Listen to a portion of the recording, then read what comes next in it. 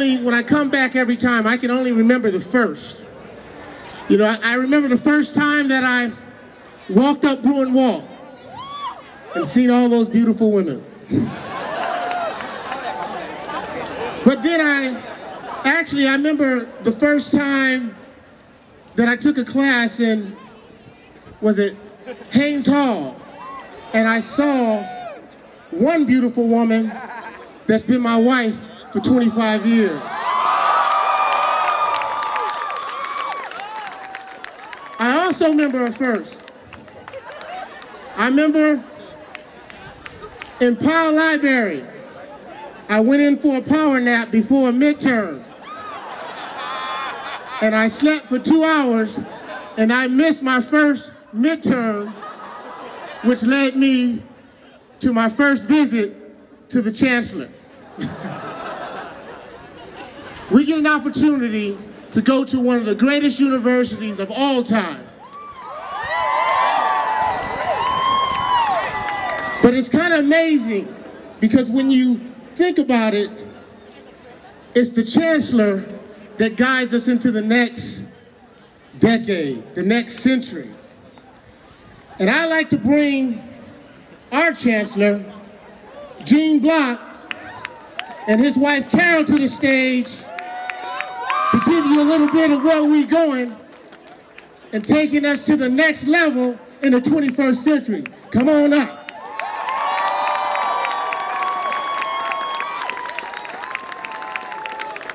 James, thank you. Thank you for all that you do. Thank you. This is, as you know, folks, this is a big game. Big game. And we've got to give Coach Neuheisel and his players all the support tomorrow on Saturday. It's critical that we bring the Victory Bell back from its imprisonment on Figueroa Street. The bell must return. I'm proud of our teams. We just have a fantastic athletic program. It's just a great place to be. And now I'd like to turn it over to my wife for a few introductions. Hello, you can hear me. So we would like to bring on the stage our wonderful coach, Valorie, Kondos Field, and the women's gymnastics team who won the 105th NCAA championship. And then also we'd like to invite to the stage Coach Perez and our women's softball team who won the 106th NCAA championship. Let's give them a round of applause.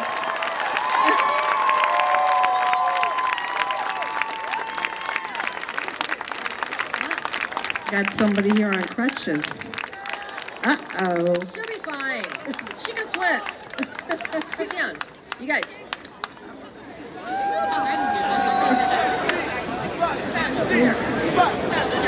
Where's Kelly?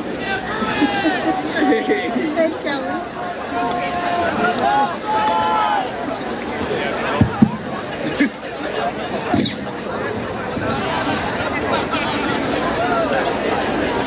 First of all, I'd like to thank the Chancellor and his wife, the Alumni Association, and all of you for recognizing these two championship teams in 2010. Go ahead and give it up.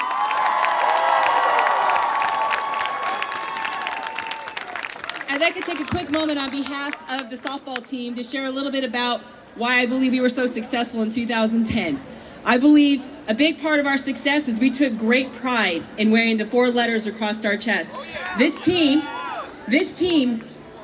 took the responsibility of carrying on the tradition of the first to 100 national championship program and university. Yeah, go ahead and give it up.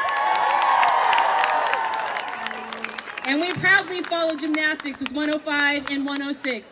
So on that note, I'd like to be able to say to the football team, we wish you the best of luck. We send good karma and know that all of us bleed blue and gold.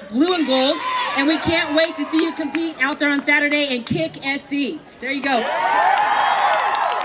On that note, my team has a little shout out for the football team. Here we go.